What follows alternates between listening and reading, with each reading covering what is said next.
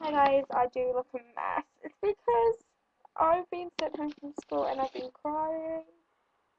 It's because I trapped my little finger in the car door.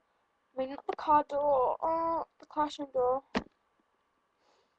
I know it's all quite pathetic, but it's really not because it's swollen up and everything, and it's in here at the moment. My mum's wrapped it up because it was really sore.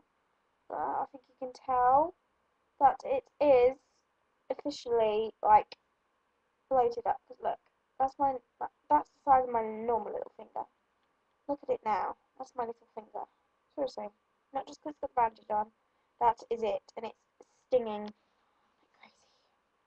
I'll be right there. I think I've broken it.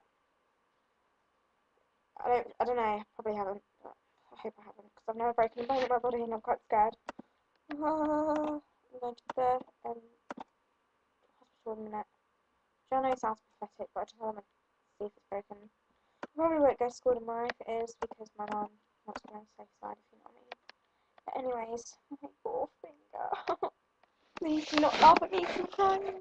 I look a mess. As usual. I actually had a good day at school today.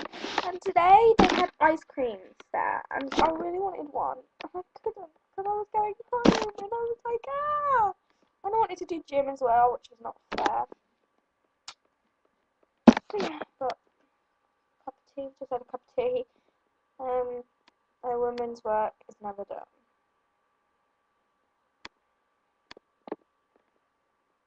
So why bother? My mum's cup.